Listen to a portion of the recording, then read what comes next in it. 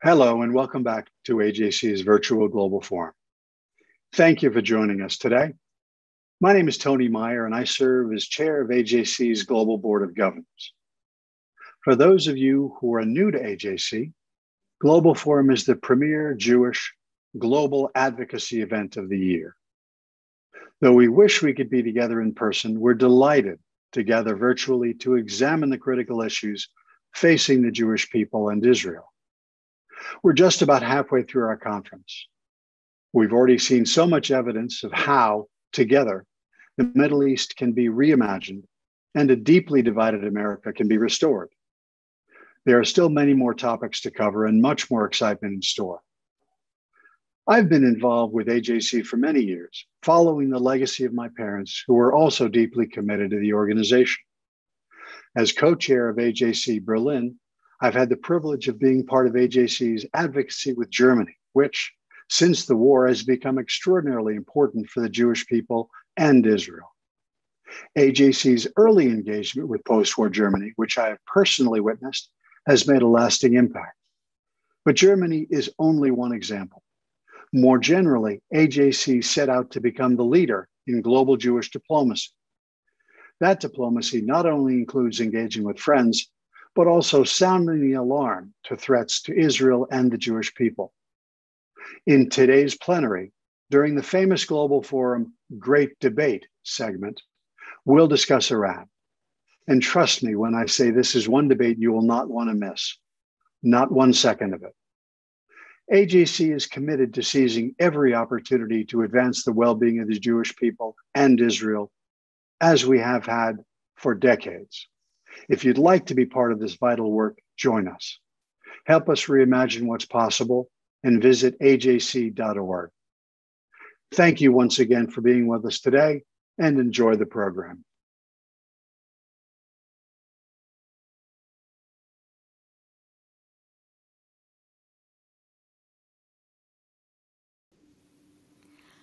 When I Google Orthodox Jews, none of the pictures that come up look like me. They're all of men dressed in black and white. I live my life in color, and I too am an Orthodox Jew. My name is Ginsparg Klein. I grew up in Chicago and graduated from an all-girls Beis Yaakov Orthodox Jewish high school. I have a PhD in education and Jewish studies from NYU, and I'm the dean of an Orthodox women's college in Baltimore. I'm currently writing a book about the history of Beis Yaakov, a movement for Orthodox girls' education that was founded by a visionary woman named Sarah Schneer in Poland in 1917. She was a model of grassroots activism. She believed in empowering Jewish women through intellectual engagement with Judaism and by creating positive Jewish environments for them. I know firsthand about the importance of Jewish women's spaces. When I was living in New York, I founded an organization called Girls Night On, which hosts open mic nights for Jewish women. I knew Girls Night On would attract Orthodox women as the obvious audience, but I found that the event appealed to women across the Jewish spectrum, and even to non-Jews. There was something incredible about Hasidic women in double head coverings and Reform women in jeans, laughing together and cheering each other on. It was exhilarating to see how empowering the experience was for both the women on stage and in the audience, and to feel the power of Jewish women's voices. The unity I saw at the women's open mic nights is as old as the American Jewish community itself. One of my favorite topics to speak about is the colonial Jewish community in America. When the first groups of Jews arrived in New Amsterdam in 1654, they were only granted permission to stay provided they took care of their own poor. Their response was, of course, we were planning on doing that anyway. Because as the Talmud says, Kol Yisrael arevim ze lazeh. All Jews are responsible for one another. That sense of arevus, responsibility, was part of our community at the beginning, and it is still so paramount today. Whether it is poverty, threats to Israel, or anti-Semitism around the world, now more than ever, the Jewish community needs to be there for one another across all religious, geographic, and political lines. I don't have a Jewish identity. Being Jewish is my identity. It informs every moment and every aspect of my life. I love my community, and I feel a powerful sense of responsibility for the Jewish people.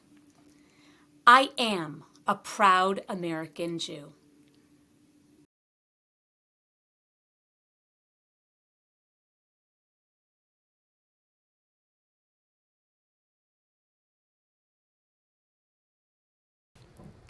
It is my honor to join you today for the AJC's annual Global Forum.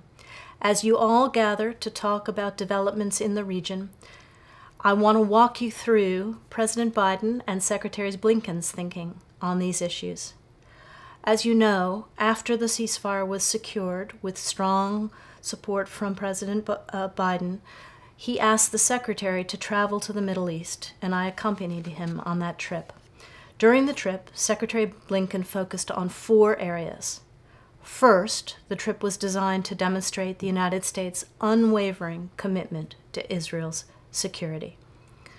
Second, we started work towards greater stability and the reduction of tensions in both the West Bank and Jerusalem.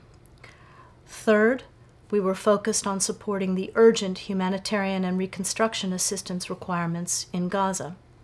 And fourth, we were focused on continuing to rebuild our relationships with the Palestinian people and the Palestinian Authority.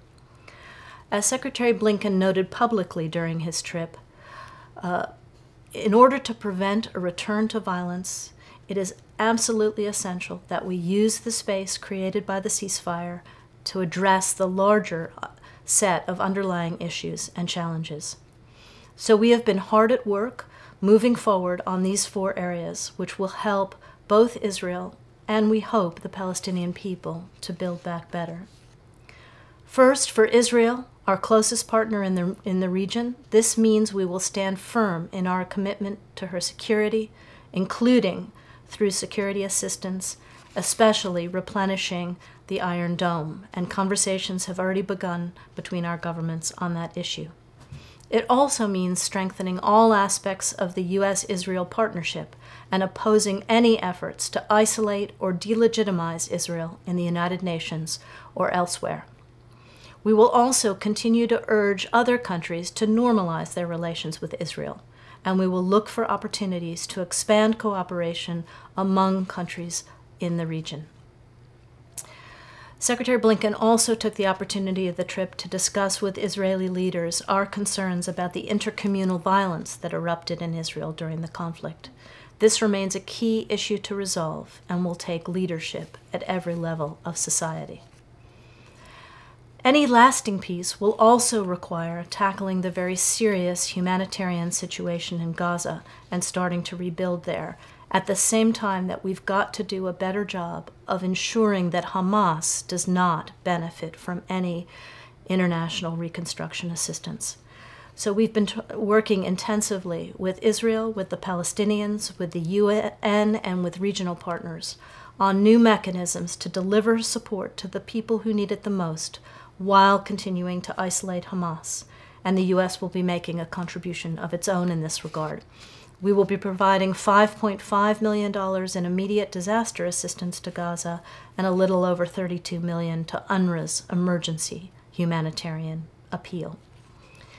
The United States is also taking steps, and we began on this trip, to re-engage with the Palestinian Authority. These must include expanding opportunities for Palestinians in Gaza and the West Bank, increasing private sector and trade and investment opportunities as well. To this end, we will also reopen our consulate in Jerusalem to allow us to better engage and to provide support to the Palestinian people. The Biden administration is also notifying Congress of our intent to provide an additional $75 million in development and economic assistance for the Palestinians in 2021. and we're consulting closely with the Israeli government on these issues as well.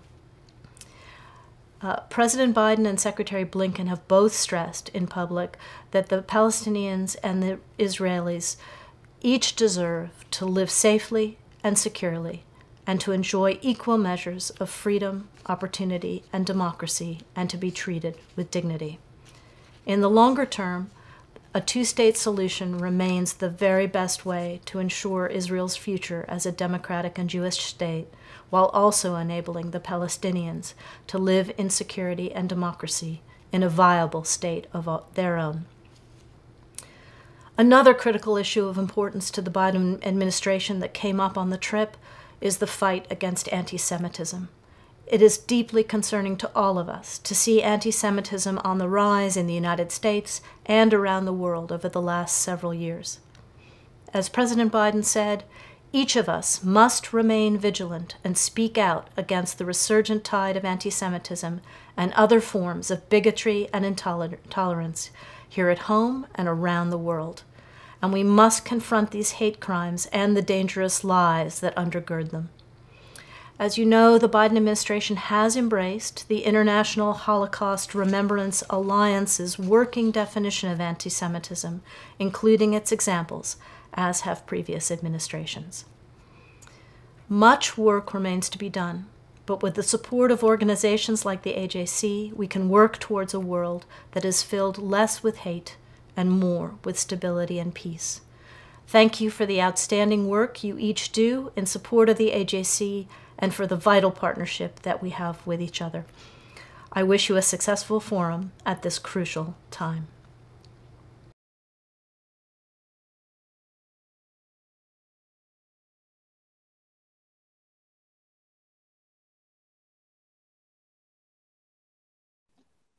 Welcome to the Great Debate, an always memorable feature of the AJC Global Forum. This year's debate will pit two seasoned experts with sharply different diplomatic approaches against each other on the central question of the most effective means to counter the Iranian nuclear threat, and indeed the multiple threats posed by Tehran to regional and global peace. To set the stage, in 2015, after 2 years of negotiations and a placeholding interim deal, the United States and 5 other world powers announced an agreement with the Islamic Republic of Iran to sharply limit its nuclear program, a program long suspected and later proven in smoking gun detail to have potential destabilizing military applications. In return for certain constraints on its program, Iran won relief from an array of economic and energy sanctions that the United States, the European Union, and the United Nations had imposed. A year after implementation in January 2016 of the so-called Joint Comprehensive Plan of Action, President Barack Obama and Vice President Joe Biden were out, and President Donald Trump and Vice President Mike Pence were in. And 16 months after that, the United States withdrew from the agreement, later reimposing the sanctions that had been lifted as part of the nuclear deal, and right up until they left office at the beginning of this year, adding further sanctions against Iran. What we'll be debating in this hour with Ambassador Gérard Araud, the veteran French diplomat, and Michael Doran, a scholar with a US national security background, is whether President Biden, who took office in January after promising to return America to the nuclear deal and to seek a longer and stronger agreement, is on the right track or the wrong track in engaging Iran. We're conscious that we're conducting this debate in the wake of several rounds of negotiations in Vienna aimed at restoring the deal, with many details of Iranian constraints and US sanctions relief not yet clear, and with the political ramifications in Washington and internationally still unfolding. But the key questions haven't changed. Is the Iran nuclear deal worth saving? Will it make the Middle East and the world safer? And if the deal falls short of confronting the range of Iranian threats, can it be fixed? We'll begin our debate by asking each speaker to offer an opening statement of up to 5 minutes. We'll then allow up to 2 minutes of rebuttals, after which I'll pose a series of questions to the debaters who will have up to 90 seconds to respond. We'll conclude with 1-minute summations by each debater. Now let's begin with you, Ambassador Araud. Thank you, Jason. I want to set some basic principles to explain the problem that we are facing and the way we have tried to handle it. The first one is very clearly, we don't trust the Iranians. There is not a question of trusting the Iranians. It's a question of being able to monitor their program, to limit their program. And actually the deal which had been agreed in 2015 was setting an unprecedented set of limitation and control of the Iran nuclear deal. Never in the history we set such an agreement of arms control, which was so strict, really at the expense, of course, of a country. The second element I would want to insist is that an agreement is a compromise. Of course, we would have preferred to reach an agreement much more stringent. We would have preferred, for instance, to impose on the Iranians giving up enrichment. But an agreement, I said, is a compromise. And at the end of the day, you have to reach a point where you say, deal or no deal, what do you prefer? And we decided that we prefer to have a deal. That's a very important point because, you know, I have always, all my life, I've been a negotiator. And usually when you come back home with an agreement, you have always somebody saying, oh, that's not good. You should have asked that or that. Of course, I had asked that and that, but I didn't get it. So when somebody is saying this agreement is bad, the real question that you have to immediately to give is, what else? What is your solution? And in this case, it's striking that we know what is the alternative because it has been tried by the Trump administration. As Jason has explained, the Trump administration has denounced an agreement which had been signed by the United States of America and has imposed unprecedented sanctions at the expense of Iran. Really, never such sanctions had been imposed on the country. What is the result 3 years later? The result is, of course, that Iran got out of the nuclear deal and that today we are much closer to a nuclear bomb than we were in 2018. And sooner or later, we will have to answer the question, bombing Iran or the Iranian bomb? Because Iran, contrary to what the Trump administration was trying to get, Iran is not going to surrender. That's a fact. It is showing a resilience against all the sanctions and is moving forward to what we could think could be a nuclear weaponry. So the choice, the alternative is clear.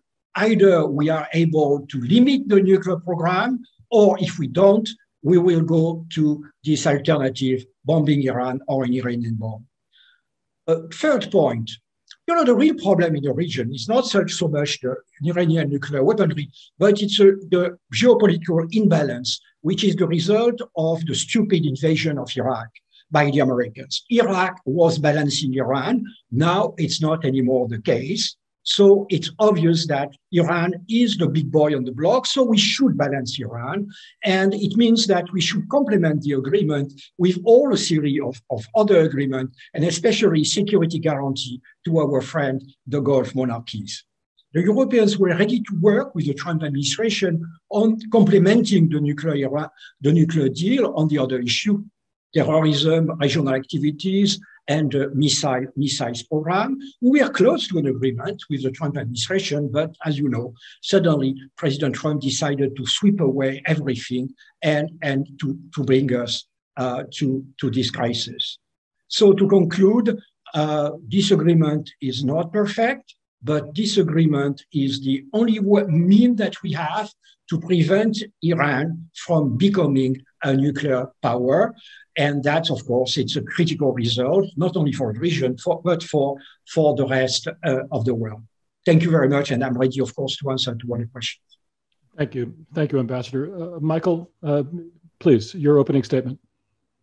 Thank you, Jason. Thanks to the AJC, and thank you, Mr. Ambassador. Let me start by asking, what are our two major goals with respect to Iran. And they're, number one, to prevent Iran from developing a nuclear weapon. And secondly, to prevent Iran from threatening its neighbors through this vast militia network that it has developed. The problem with the JCPOA is that it makes both of those goals impossible. And it was sold to us on the basis of a number of false claims. The most, I think, obviously erroneous claim was that it blocks all pathways to a nuclear weapon. That's simply not true. It's an absolutely indefensible statement, and it's easy to prove. And the key issue is the sunsets. Within less than a decade, by 2031, all of the restrictions on the Iranian nuclear program are going to be lifted. And so Iran is going to have an industrial size enrichment and reprocessing capability under an international guarantee. So the best that could possibly be claimed about the JCPOA is that it gives us about a decade of Iran not developing a nuclear weapon. But if you look closely at the deal, you see that even that statement doesn't hold up because the Iranian nuclear program is actually not restricted in any significant way. The Iranian nuclear weapons program is not restricted in any significant way by the JCPOA. The JCPOA has very strict limitations on a limited number of factors for a limited amount of time. And it doesn't touch other factors that are other elements of the nuclear weapons program that are very important. For example, again, the most obvious example is the Fordo facility, the mountain bunker outside of Fordo, which we now know was part of a nuclear weapons program. We know that how? Because the Israelis stole from Tehran the nuclear archive, which explained to us exactly how that was part of a nuclear weapons program. The JCPOA, if it was going to give us insurance that Iran was never going to develop a nuclear weapon, should have destroyed the Fordo facility, but it didn't do that. So Iran has a number of other elements like this that it is able to continue to use under the so-called restrictions of the JCPOA, which means that the nuclear weapons program has not gone away. And that for that reason, the IAEA, the International Atomic Energy Association, has never certified the Iranian nuclear program as peaceful. It's not a peaceful program, and all restrictions on it are going to end in a very short period of time. And some of them are ending even before 2031. Now, secondly, the JCPOA is going to funnel to Iran billions and billions over the life of the agreement, hundreds of billions of dollars, which it is going to use to strengthen its militia network all across the region. And this is not a theory. We saw this happen after the original JCPOA was signed.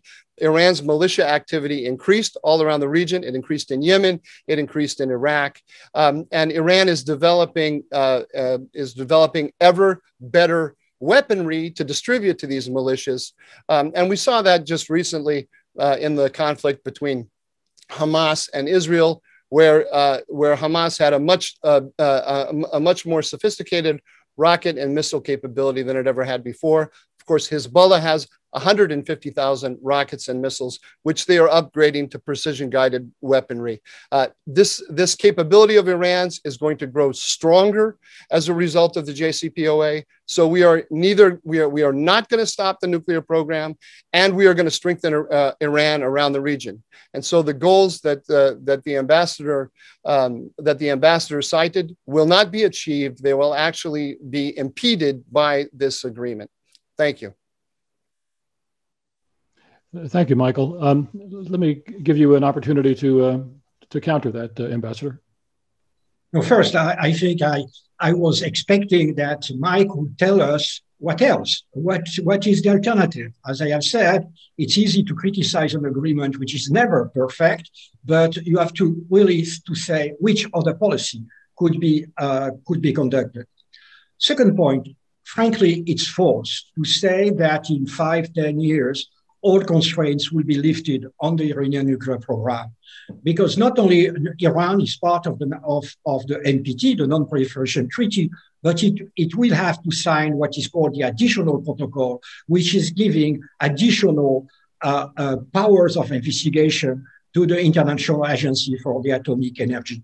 And as you know, Mike, the intelligence services of France, Israel, the US, and UK have been totally able to detect any move by the Iranians since 2003 as their nuclear program. So we will have the means, either intelligence, but also control to see what the Iranians are doing. And if they are really going back to a military program, we'll impose sanctions. You know, really, we will be exactly in the same situation. Second point, the money you are referring to is Iranian money. That's not a detail. Third point, as I have said, the European countries, we are ready to work with the US on addressing what is called the other issues of concern, terrorism, regional activities, and the missiles. But the nuclear issue is such complicated, you know, an agreement of 159 pages, that it should be handled as such on its own merit, because we don't want to have to exchange ultracentrifuges against Yemen. So that was necessary first to solve this issue and then to go to the other ones. Michael, what about that? Your turn. Thanks. So let me start by saying the alternative. The alternative was the maximum pressure campaign by the Trump administration. To say that it didn't work, as the ambassador has said, is simply not true. It was working extremely well. We have to realize, I think, that maximum pressure was only in place for about 18 months to its full extent. The Trump administration tried, and I'd like to get to this later, but the Trump administration tried to get a longer and stronger agreement, the very thing that the Biden administration says it's going for, during the first 2 years of the administration, and the effort did not work. The allies didn't accept it. The Iranians weren't going to accept it. The Democrats in Congress didn't support it either, really, when we're looking at it. So we only had about 18 months. And during that 18 months, there was unprecedented economic pain was put on Iran. And the Israelis showed, especially, I assume it was the Israelis, an ability to go into any facility in Iran and sabotage it. How much better could they do if the United States, the greatest power on earth, was supporting them? So the claim that the ambassador made, that the choice is between war or the JCPOA, is simply not true. There is an alternative, which is unprecedented economic pressure on them, as well as clandestine operations designed to impede the program. Let me just say one more thing. The NPT, the Iranians are in violation of the NPT now. The Iranians were in violation of the NPT when they concluded the JCPOA. The fact that they kept their nuclear archive was a violation of the NPT. So the idea that we're going to be protected by the NPT in 2031 is simply not credible. Michael, thank you. I think we can keep rebutting, but let me move on to the next question, and then maybe you'll have a chance to jump into rebutting previous arguments as well. Michael, you just raised the issue of and Ambassador, you referred to it earlier as well, the effort in the early 2 years of the Trump administration to try to bring the Europeans on board, an effort to impose a wider agreement on Iran, or to come to a wider agreement on Iran. Why couldn't, Ambassador, why couldn't the four traditional allies, all equally aware of the multiple threats that Iran poses to regional and global peace, why couldn't they come to a common approach to improve the 2015 agreement? But we were. Actually, it's very strange, because we were working with Secretary Tillerson and his negotiator, Brian Hook. And actually, we were very close to an agreement in May 2018. The only question remaining was the length, the duration of the agreement, but we were looking for solutions. It's simply that overnight, President Trump swept away everything. He was not even aware that there was a negotiation. My president, Emmanuel Macron, called Trump and said, you know, we have a negotiation going on. The answer of Donald Trump was, which negotiation? And President Macron said, you know, conducted by Brian Hook. And President Trump said, who is Brian Hook? There was a negotiation. It was close. We were close to an agreement. You can ask the British, you can ask the Germans or the European Union. It's simply that in this dysfunctional administration, which was the Trump administration, everything, as I have said, was overnight, was swept away without any explanation given to the allies. We have solutions. We have proposals. We were getting close to an agreement. Michael, let me turn to you with a different question. President Biden and senior administration officials have said repeatedly, as we've been discussing, that they seek a longer and stronger follow-on agreement with Iran that would address a wide range of Iranian actions, in particular its ballistic missile program, its regional aggression, its support for terrorism, as well as ensuring that the nuclear program restrictions don't phase out in a few years' time and that there are adequate inspections. There are two dilemmas that I see. There's the dilemma of how you get to that follow-on agreement after sanctions are lifted, if that's what takes place in the Vienna negotiations that are going on. And the second dilemma that I see, which is there are different agendas that the United States has with China and Russia and France and Germany and the UK. How can the United States convince our negotiating partners on our side of the table to go along with that tougher follow-on agreement? So the Iranian dilemma and also the allies' dilemma, if you will. What do you think, Michael? Well, first of all, I think it's important to understand what the JCPOA is and what it isn't. Barack Obama sold it to the American people as an non-proliferation agreement, as a narrow arms control agreement. Joe Biden has returned to those kind of claims. It was never that. As I mentioned, it doesn't actually block the Iranian military program. It limits certain aspects of it for a limited amount of time. So what the JCPOA does do, however, is it moves the nuclear question off to one side to leave space for diplomatic engagement of Iran, which the Barack Obama administration and now the Biden administration want to use in order to stabilize areas like Yemen, Iraq, Syria, and so forth. They actually see Iran as a partner. And this is important for understanding because the JCPOA was an instrument for turning Iran into a partner for stabilizing the region, a role that it can never possibly fulfill. Now, why do all of this has to do with the longer and stronger agreement. The longer and stronger agreement is even a bigger con than the original JCPOA because the JCPOA gives Iran everything it ever wanted. So it takes away all incentive for the Iranians to agree to a longer and stronger agreement. If we go back to the JCPOA or something like it, there will never be a longer and stronger agreement. Ambassador Araud, do you see it the same way or you have a different view? Can we get to a follow-on agreement that's longer and stronger? I really, first, the JCPOA was not, intended to make Iran a partner. It was to handle the nuclear issue. And I remember that we had the conversation with the Obama administration, really basically to address the other issues. As I've said, we are facing the geopolitical imbalance of the Middle East because of the destruction of Iraq by the Americans. And Iran is the big boy on the block. That's foreign policy. We have to balance Iran. And that, France has agreements with the United Arab Emirates. We have a military basis in the Emirates, and we have a naval presence there. And I think that the Western powers should work together to reassure our partners. As a longer agreement, I don't know whether, first, I don't even know whether it's possible to go back to the JCPOA, because if I were Iranian, I wouldn't trust the Americans anymore, especially because the Republicans in the Congress are screaming that they will denounce the agreement in 4 years if they win the elections.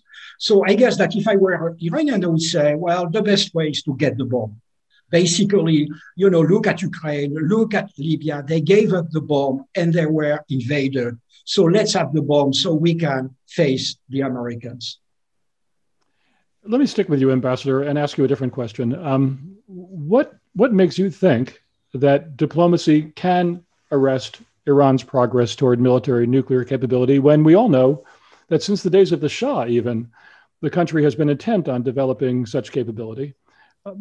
It has a history of bloody conflict with at least some of its neighbors, and it has the homegrown knowledge and the resources to advance a weapons program. Is it conceivable that Iran would give that up? You can even add that Iran was aggressed by Iraq and was victim of WMD, chemical weapons, in the deafening silence of the West. You know, diplomacy, it's not really calling for the good faith of the Iranians. Diplomacy is simply really convincing the Iranians that it's their interest. We are talking of interest. It's their national interest to reach an agreement, because really pursuing their military nuclear program is so costly that it could endanger the regime. And the regime had reached, apparently after 10 years, we have tried to get it 10 years to bring the Iranians 10 years to the table. Eventually, they accepted to enter a negotiation and to reach this compromise. Contrary to Mike, I think that it was a good compromise, was limiting and monitoring the nuclear program. It was the best that we could get. As I've said, it was a compromise. But again, verified. So it means that we don't trust the Iranians, and we should keep not only the regime of international inspections, but also our own intelligence means. And if the Iranians are moving towards a nuclear program, we should react. Sanctions first. We can bring back the sanctions. You know, you leave them, you can bring them back. Michael, really the same question to you. Is any negotiated agreement with the Iranians, given their interest and their history, is it possible? So I agree with the ambassador about one thing, and that is that the job of the United States and its allies is to counter the power of Iran. That Iran is, it does have, in comparison to all of the Arab allies of the United States and the Israelis, a unique set of advantages in the geopolitical competition. The JCPOA does not balance Iran. It actually takes American power and shifts it in the direction of Iran. It increases the power of the militia network across the region. It puts hundreds of billions of dollars into the hands of the regime. It's very sad for me to sit here arguing like this opposite a French diplomat. Because when I was in the White House in 2006, the very best allies the United States had with regard to Iran were the French. The French were sometimes tougher than we were on the Iranian nuclear question.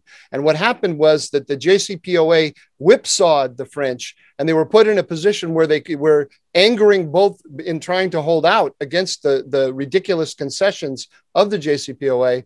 They were angering both Tehran and Washington simultaneously, and they were isolated. And so now we have a new French position. That's thanks to the JCPOA, which shifted American power not just toward Iran, but destroyed the coalition that was balancing Iran. Ambassador, since your country was just discussed, I think you should have an opportunity to respond.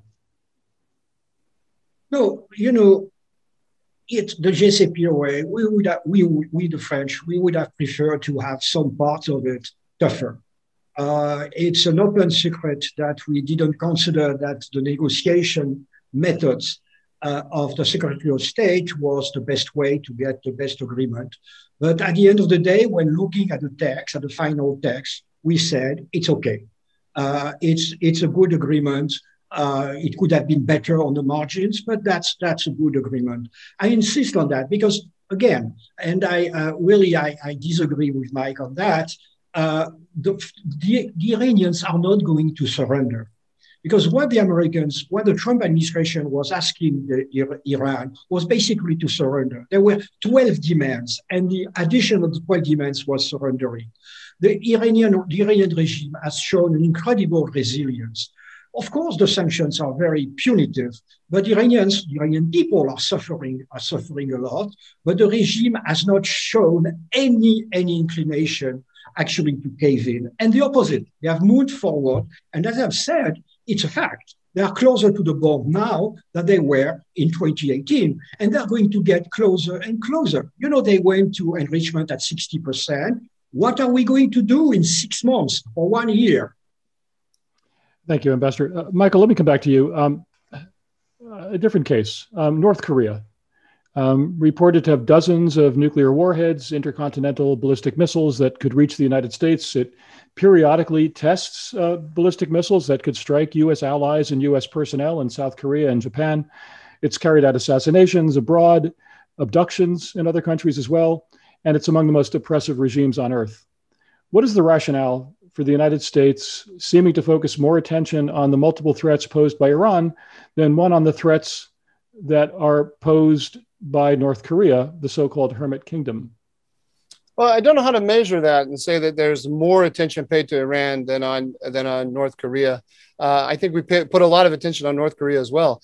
But I think that North Korea should serve as a lesson of the ghost of Christmas future of what happens if the United States does not actually block Iran, both prevent it from getting a nuclear weapon, which, as I said, the JCPOA does not do, and also address the militias that it has proliferated across the region and to which it is distributing precision-guided weaponry. And what I mean by that is look at what North Korea can do. North Korea, the United States could destroy North Korea in a relatively short order and wipe out its entire nuclear arsenal. But there's a cost to that, and the cost is Seoul and Tokyo. So the North Koreans have developed a credible enough threat against those two capitals to prevent us from taking action against them.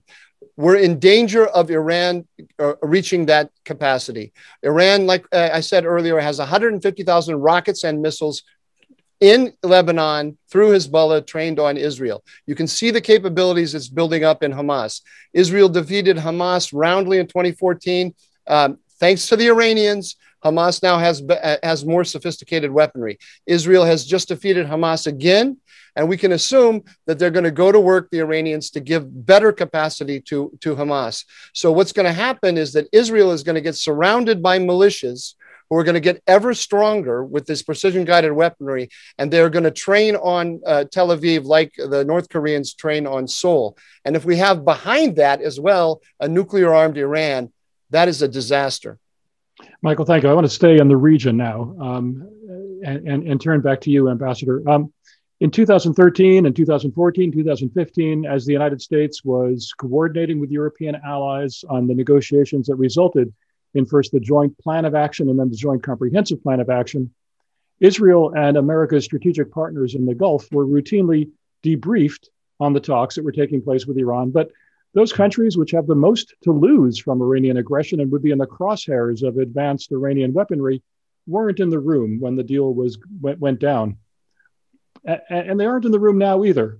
Is that a formula for a more widely accepted deal this time around, or the opposite of such a formula? No, as I said, I think, and I agree with Mike, I agree that Iran is also really raising a lot of problems, not only with missiles, with weapons, with terrorism, with regional activities in Syria. And we have to complement the nuclear agreement with a wider agreement. And in this case, I think we should work with the countries in the region. Because let's be frank, if we have the Saudis and the Emiratis at the table of nuclear negotiations, they're not going to be concerned by the nuclear problem, but by the conventional problem. That's for them the real threat. And that's something that that's something we could consider that the Obama administration has not addressed it after having signed the agreement, the JCPOA. So let's look at the security arrangement in the region. Why couldn't we have a sort of NATO for the regions with the participation of the Western powers? It's obvious that we have to stabilize it. In any case, the alliance, the enemy of my enemy is my friend is the basis of any foreign policy. The Israelis and the Emiratis and the Saudis have already concluded that they have to work together against Iran. So there is already a sort of balance. Well, thank you, Ambassador. Michael, let's talk more about the Israeli perspective on all of this. Now, as in 2015, the Israeli government has expressed sharp opposition to the JCPOA, which officials regard as offering a windfall to a regime that has expressed again and again its desire to annihilate Israel. Do you regard Israel's concerns as legitimate, and are strong sentiments from so close an ally reason enough to alter the U.S. approach? They should be of course they're legitimate. The JCPOA has already served as the starting gun for a very, very dangerous arms race in the region. None of the allies, not the Saudis, not the Israelis, not the Turks, believes that this is actually going to prevent Iran from getting a nuclear weapon. They are all looking at other alternatives so that they have that they will be able to meet the challenge coming from a nuclear Iran. We're kidding ourselves. The only people that we have convinced that this is blocking Iran is the left wing of the Democratic Party. Those are the only people who are truly convinced. There are more supporters of the Iranian regime in Washington, D.C. than there are in Iran.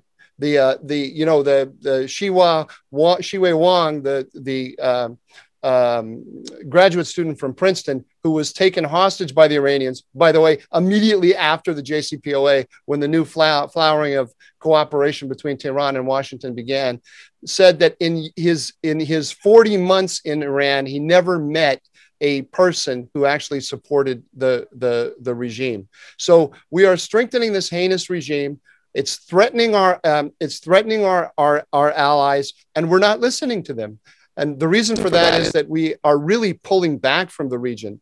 It's nice to hear the ambassador say we'll have a NATO and whatnot, but the whole goal of this exercise is to pull America back from the region. Well, Ambassador, you served in Israel. I think it was your first posting as well as serving as ambassador. What do you say to your Israeli friends who are concerned about these developments and the United States re-entering a pact that they regard as so dangerous? No, first, of course, it's totally legitimate that Israel expresses its concerns. Its security is directly at stake. And I do remember I was in Israel when Ahmadinejad was elected and was starting to use this horrendous rhetoric about Israel should be swept away from the world map, At the same time, I know very well Israel, and I know very well also the security apparatus. And I'm sure, Jason, so do you, and Mike. And there is a lot, actually, of Israelis which in private are telling you, former head of the Mossad, I could give names, former head of the Mossad, specialist of nuclear energy from the Israeli Nuclear Energy Agency, who are telling you that actually they consider that this agreement is not that bad, that this agreement is the best one that they could get. And by the way, they are totally able to deter Iran.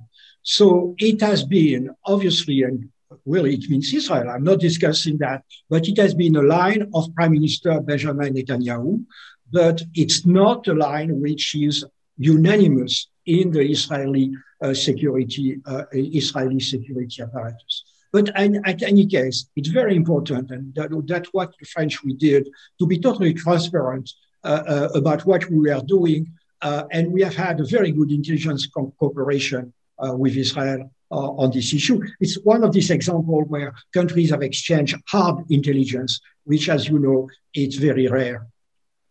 I'm going to conclude with a question to each of you. But let me begin by saying that although it was routinely denied, it was often speculated that the true aim of the Trump administration's maximum pressure campaign against Iran wasn't to force it back to the bargaining table, but to collapse the regime. Ambassador, to you, isn't there a danger that removing the maximum pressure sanctions will have the opposite effect, that it will actually breathe new life into a dangerous regime? And Michael, to you, if regime change was or could be a possibility, what would give us confidence that new leadership in Tehran, after heavy outside pressure, would actually be less threatening than the current regime? Ambassador, for you? Yes. You know, when Trump denounced the agreement, we asked our ambassadors in Tehran, because we have the advantage, really, to the Americans, we have the advantage of having an embassy there, what was their analysis of the situation? And really the answer was, actually, as Mike said, the regime is extremely unpopular. There were some Iranians saying, oh, good, Trump is right to twist the arms of this horrendous regime. But at the same time, the second question was, okay, and if the regime collapses, what will happen? And unfortunately, the answer of our ambassadors was that there is no political force in Iran, there is no personality in Iran, which could be an alternative, a democratic or peaceful alternative to the regime, and the danger will be that actually the Pasdaran will take the power, that actually the regime could still be worse than it is. So that's our analysis. We are going to have presidential elections in June, and the risk is actually to have a radical elected, which in a sense will make our conversation useless, because it will mean that the Iranians have themselves decided they don't trust the Americans, and have decided to go to the bomb. And thank you, Ambassador. Michael, a question about the possibilities of an alternative regime, if that could even be achieved. I think that there's a consensus in American politics today that our policy on Iran should focus on behavior change and not regime change. Having said that, I think we can probably, I agree with what the ambassador said, that they are not going to give up. But I would say the following: they're not going to give up their military nuclear program. They have taken so much pain in order to hold on to that military nuclear program. We should draw the proper conclusion. Now, maximum pressure held out the possibility of putting them under absolutely enormous pressure, where they had to make the decision between regime survival and their nuclear weapon. That's what we have to do. We have to put them before that dilemma. We know what it looks like when governments give up nuclear programs. We've seen it in the past in South Africa, in Taiwan, in other countries. And the picture that is coming out of Iran is not a government that has given that up. And in fact, it's been incredibly tenacious about it. So the choice between us is either do everything we can to weaken them, to put them before a clear choice between survival and their nuclear program, or to ensure that if they do go nuclear, they are as weak as possible and pay the absolutely highest price for it, or we have to take military action. Those are the choices given the nature of this regime. To pretend that if we funnel hundreds of billions of dollars to it and negotiate with it, we're going to get a better result just defies all common sense. Thank you, Michael. We're not going to move into closing statements by each of you. We'll give each 1 minute to make a final argument. And although, Michael, I think I've heard echoes of what that closing statement might be just now, I would like you to try to sum it up in 1 minute. Oh, yeah, starting with me. Yes, sorry. Starting with you. Yes, you're right. You did hear closing. You did hear echoes of my closing statement. My closing statement is it's just common sense that if we funnel hundreds of billions of dollars to this regime, while also reaching out to it and insisting that our allies reach out to it to negotiate over places like Yemen, which the Biden administration is doing right now, we are only going to strengthen it. We are only going to encourage it to use its militia capacity in order to inflict greater damage on our allies and to extract greater concessions from us. This is just common sense on the basis of the nature of what this regime is. The Biden policy and the Obama policy is appeasement, pure and simple. And the reason people appease regimes like Iran is they don't want to face up to the very difficult dilemmas that exist, and they don't want to see the real hard options that we have, and they want to pretend that there's some easy way to get out or nice way to get out of this. Michael, thank you very much. Ambassador Araud, your closing argument. Well, thank you very much. No, first, really, as I've already said, and I think Mike has confirmed it, really the alternative to negotiating with Iran, I remind everybody that you negotiate with bad guys by definition. You don't negotiate with Norway. You negotiate with Iran. You negotiate with China. You negotiate with Russia. Diplomacy is to talk to a bad guy. But I agree with Mike that if we don't have an agreement with the Iranians, it will mean that at the end of the day, we will face the moment where the Iranians have the bomb or are on the point of having the bomb, and which means the alternative of bombing Iran or the Iranian bomb. That's the debate. I'm not sure that the JCPOA will prevent this alternative, but this alternative is so horrendous that I think we have to do everything we can to avoid it. Ambassador Araud, thank you. Michael Doran, thank you. That concludes this year's great debate. Thank you, AJC Global Forum participants, for joining us for the great debate. And I'd like you to please stay with us for further Global Forum programming. Thank you.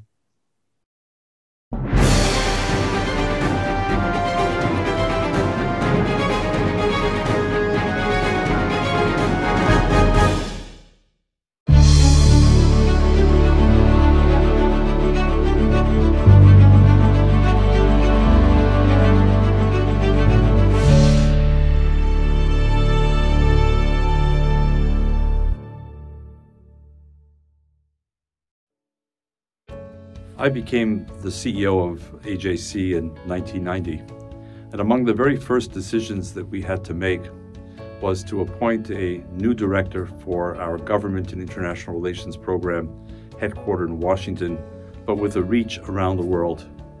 It wasn't an easy job to fill, but we ended up with more than 100 applications, some from extraordinarily well-qualified people. And I wondered in the process how we ever going to make this decision. But then in reading through the applications, we noticed one in particular that kind of rose right to the top. The person's name was Jason Isaacson. At the time, he was the chief of staff to a very prominent US senator. And he had spent years on the Hill, both on the House and Senate side, and had before that a career in journalism and communications, which was also extremely impressive. To make a long story short, we hired Jason in 1991. And we've never looked back. It was absolutely the right decision to make. Jason stepped into the job effortlessly, and for the last 30 years, he has led our efforts in so many respects, in so many parts of the world, beginning with North Africa, beginning with the Middle East, including much of the Arab world, beginning with Asia, and especially his love of India, beginning with East Timor, and other countries that people might not often think about. But Jason would quietly and repeatedly travel to country after country. He took AJC's long-term approach to diplomacy. You build relationships, you build trust, you build friendships, and that's exactly what he did. Jason has been an extraordinary colleague. And so as we mark his 30th anniversary at AJC, while hoping for many more years ahead, we want to take this opportunity during the AJC Global Forum to celebrate those first 3 decades and to also invite some of Jason's closest friends and partners in the political and diplomatic worlds, both here in the US and elsewhere, to share with you, our audience, some of the reasons why they admire Jason, some of the fruits of their cooperation with Jason. So, Jason, a happy 30th anniversary, and now let's hear from those political leaders and world leaders about you and your first 30 years.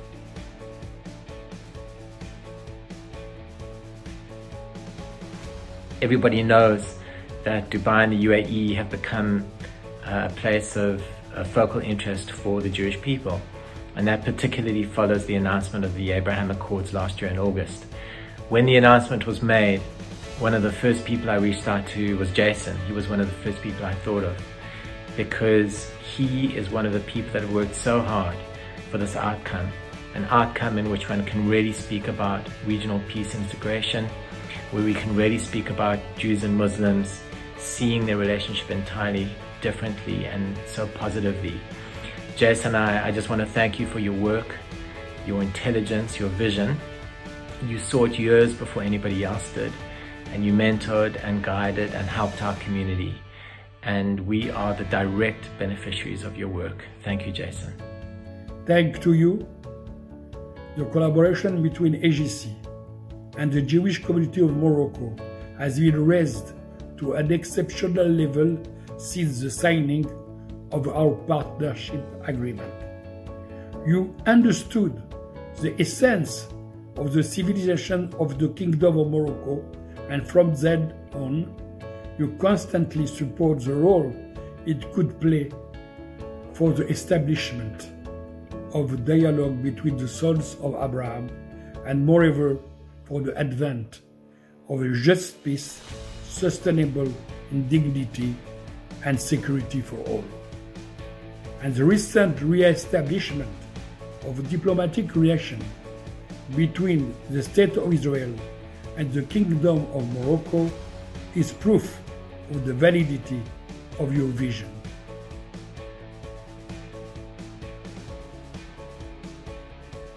You're eternal, and you haven't changed a bit since I met you, I think, 18 years ago. You are a remarkable person.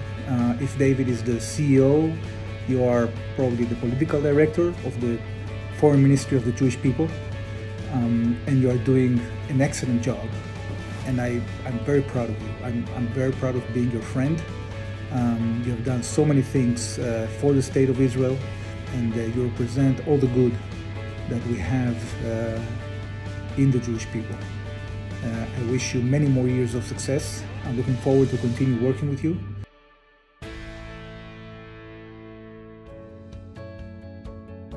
I'm thrilled to wish you, Jason, happy anniversary. You've not only given so many years to the American Jewish Committee, but you've given so many years to all of us. You've helped us understand the world. You've helped us connect to people all over the world.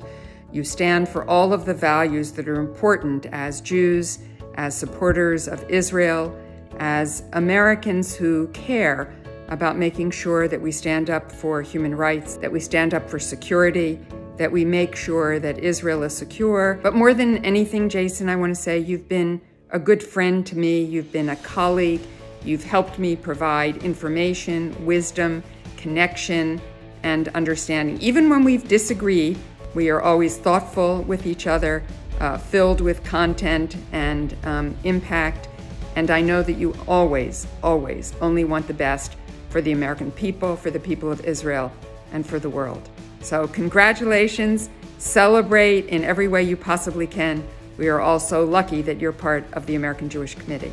Sharing UNESCO's values and purpose, Jason Isaacson has worked tirelessly to promote education and dialogue as key elements for fighting anti-Semitism, breaking down prejudices, and fostering dialogue.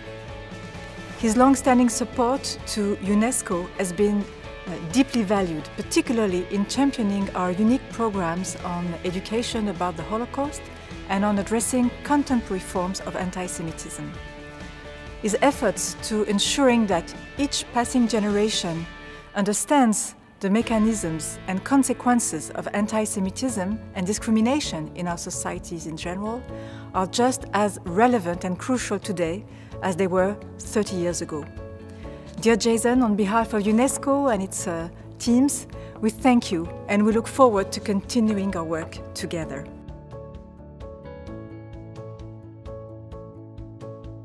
Dear Jason, congratulations on 30 years at AJC. Can't believe you actually completed 30 years at AJC. But ever since we've started working with AJC, it's always been through you and it's always been through your efforts. I can't imagine AJC without Jason. Hopefully we won't have to, but I just want to stress how important your role has been and how integral you've been at building the relationship between AJC and the UAE since the last 20 years I've been around. All the credit goes to you, and I just wanted to wish you congratulations on the 30 years you've been there. Looking forward to the next 30 years. Mazel tov, Jason, on your 30th anniversary at AJC. I am privileged to have first met you in 2006 on one of your first trips to Bahrain. I've always enjoyed hosting you and your delegations each year for dinner at my home, where we discussed the opportunities for Jewish life here in the Gulf. This tradition continued even when I was in Washington, serving as Bahrain's ambassador. I cherish our friendship, which has grown through the years, and I'm immensely appreciative for all that you have done to help shape the conversation in Jewish-Muslim relations and to show the American Jewish community how comfortable, safe, and vibrant Jewish life is in the Gulf. You have left an indelible mark that generations to come will benefit from. L'chaim, and all the best as you continue this critical mission. Jason, my dear friend, from our first encounter in 2004, you have inspired me, countless Arabs and Muslims across the region through your steadfast dedication to peace and partnership. From our own work together, I know that you are a man of his word, a man of honor. In other words, I can only imagine the vast impact you have had over the past 30 years as you travel the region continuously, winning the trust of people and partnering with them so quietly and gently, always for the common good. God bless you, Jason, my dear friend. May your next 30 years of tireless effort bring untold benefits to our children and grandchildren and eternal comfort to the ancestors we share.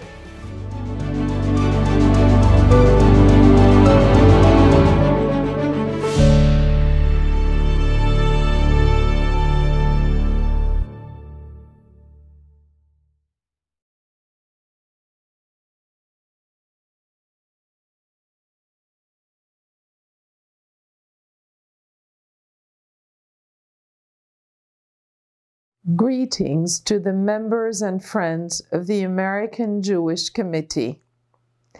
I am delighted to address to you this message of friendship and peace on behalf of the Kingdom of Morocco. Our long-standing relationship of dialogue and exchange with your organization has significantly deepened over the decades and is forged in mutual respect. We look forward to building that relationship to new heights and continuing to work together to expand opportunities for our Moroccan-American partnership, for Muslim-Jewish understanding, and now, in light of the normalization agreements, for expanded cooperation with Israel. Through the numerous visits AJC members have paid to my country, your organization has witnessed firsthand Morocco's long-standing commitment to honor its Jewish heritage, spearheaded by His Majesty the King, in keeping with the legacy perpetuated by his forefathers. This is reflected through numerous initiatives preserving religious sites, but also promoting education and building bridges of understanding on the basis of Morocco's proud tradition of religious and ethnic diversity. Of course, as ambassador of the Kingdom of Morocco to the United States, my focus is on increasing awareness and appreciation in both our countries of the many possibilities that lie before us, and of the historic alliance that binds us, an alliance over 2 centuries old that predates the U.S. Constitution. I am also privileged to represent my country in its strategic partnership with the United States, collaborating across a range of sectors from renewable energy to counterterrorism, from educational exchange to investments, and from public health to the advancement of the Middle East peace. A peace based on a 2-state solution which benefits all the people of the region and fully safeguards sites holy to all the children of Abraham. In all these areas, and especially when it comes to Morocco's security and the recognition of our sovereignty over historic Moroccan lands in our southern provinces, our embassy in Washington and I personally look forward to extending the ongoing bonds of friendship and support that we enjoy with the American Jewish community. Allow me to conclude by taking this opportunity to extend a special word of thanks to the leadership of the AJC, in particular its president, Ms. Harriet Schleifer, its CEO, Mr. David Harris, and last but not least, the Chief Policy Officer, Mr. Jason Isaacson, for their firm commitment to the Moroccan-American alliance based on our shared values and commitment to peace. Thank you.